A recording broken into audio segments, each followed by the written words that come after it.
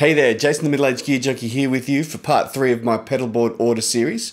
Now we've already looked at modulation, we've looked at gain, so for this episode we're going to look at everything else and we're going to do it in order from the start of the signal chain to the end. So let's get cracking.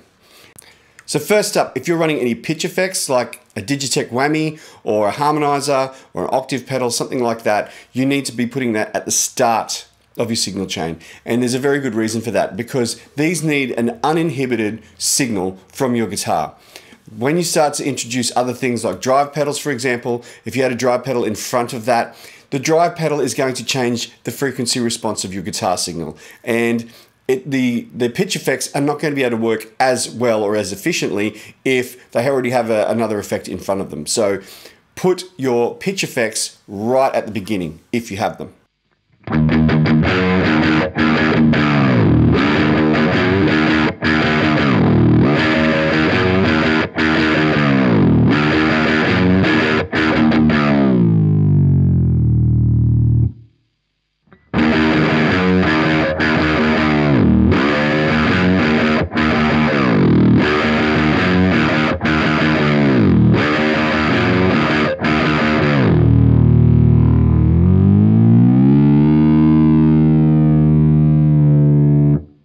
The next type of effect I would have in my signal chain would be things like a wah or an auto wah or envelope filter. Now, for the same reason as the pitch effects, these tend to work best when they have an uninhibited signal to work with. All right, as soon as you start to introduce drive, you are taking away some of the frequency response, which means that this does not have as many frequencies to sweep than it would if it was in front. So I'll show you an example what it sounds like before and what it sounds like after.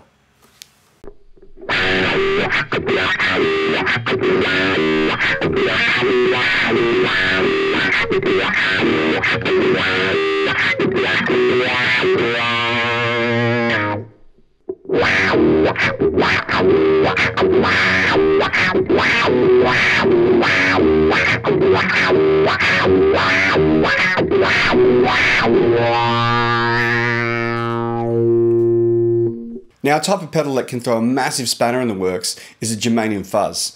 They do not play nicely with other pedals in front of them. So you can basically ignore everything I said if you're using a germanium fuzz, and you're going to have to put that somewhere near the start of your signal chain.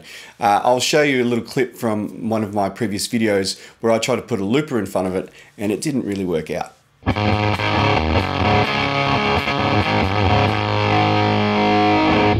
If you're running a large pedal board with a lot of true bypass pedals, you're going to need some buffering.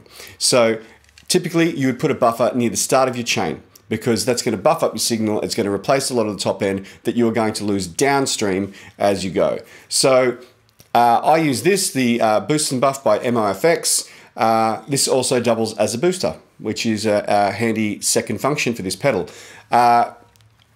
Next thing I would go into would be my tuner. Now, this particular tuner I've had for a little while, and I think it's inaccurate. So I'm going to be getting rid of this, and I'm going to buy a TC Polytune 3, which also has a buffer in it. So I can sort of choose between which buffer I think sounds better, because they're not all the same. So I might then choose to put this near the end of my chain and have the other one at the start of the chain. Currently, what I'm doing is I have two Strymon pedals at the end of my chain, and they actually have switchable buffering. So I have the buffers on those turned on. So I buff up my signal at the start of my chain, and then I buffer it again at the end of the chain. After my tuner, my signal is going to go through my modulation effects, then into my drive section, then through some more modulation before it reaches my time-based or ambient effects, delay and reverb. So it's going to hit delay first, then reverb. Now, distortion or overdrive after these effects is going to sound drastically different than before. So I'm going to play you what it sounds like when you have drive in front of and then drive after delay and reverb using the exact same settings. And unlike some of our modulation pedals where it might have been a subtle difference, in this case it makes a massive difference.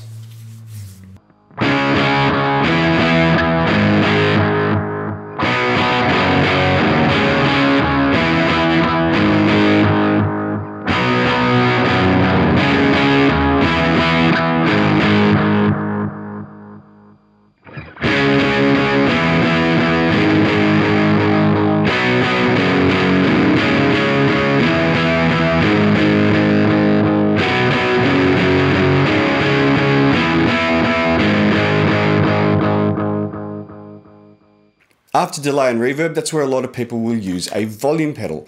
Now, having it at this point in the signal chain, what it'll do is when you take away the volume, it takes away all of the volume. It completely kills your signal, and you're able to do some really nice swells. And with reverb and delay, that sounds absolutely amazing.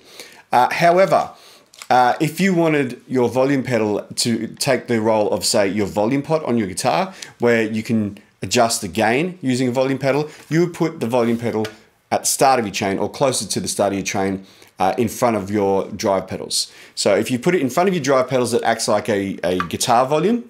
If you put it after your drive pedals, and particularly after your delays and reverbs, you can do some awesome swell effects. So two types of effects that don't really fall in any category are compression and EQ. Now, compression basically limits your dynamic range, and because it limits your dynamic range, it also sustains notes for longer. So having this in front of, say, some light overdrive is a really, really handy tool. So most guitar players will put this in front of their drive pedals, or even right at the start of their chain. Personally, I put it just in front of my drive, and I use it with light overdrive or with clean sound. Also, you can use it at the end of your drive section as well, just as a smoothing out dynamically between your drive pedals, and it doesn't necessarily change the tonal characteristics of your drive pedals by having it after. EQ, on the other hand, it really depends on what you're using your EQ for. So you could use it as a global EQ, meaning that you put it at the end of your chain and then you just fix up some problem frequencies and smooth out your overall tone. You could put it in front of another drive pedal and boost the mids or something like that and use it as a boost. Or you could put it at the start of your chain and boost up some of the higher frequencies and make it a buffer. So depending on what you're going to use it for will depend on where you would place it. The last pedal we're going to look at is a looper. Now, typically, you would put the looper at the end of your chain before you go into your amp or into the effects loop or into a PA or wherever it's going. Here's my signal chain. We start with the wah, we go into the buffer, then into the tuner, flanger and phaser, compression, and then the drive section starts. We have our color boost, blues breaker style overdrive, then we have fuzz, my rhythm distortion, lead distortion up here.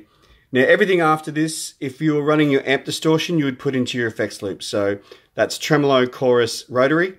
The reason I have my chorus after the tremolo is because the tremolo is mono and the chorus splits into stereo. So this is where the stereo section begins for me. It goes stereo out of the chorus into the rotary speaker, into the delay, and finishes with the reverb. So this is what it looks like all together. So that about wraps it up. I hope you got something out of this video. Please try to experiment with your own pedals, see what you can come up with, and see what order you like your pedals in. I find more often than not, conventional order tends to work, but you can get some pretty cool sounds by putting them in a non-conventional order. So please, by all means, go ahead, experiment. If you already do place your pedals in a strange order, please let me know what that is and tell me in the comments about any particular combinations that you might use. Also, if you have any questions, put those in the comments and I'll get back to you. Other than that, please subscribe if you haven't already. Those of you who have subscribed, thank you so much. And I'll see you in the next video. So have a good one.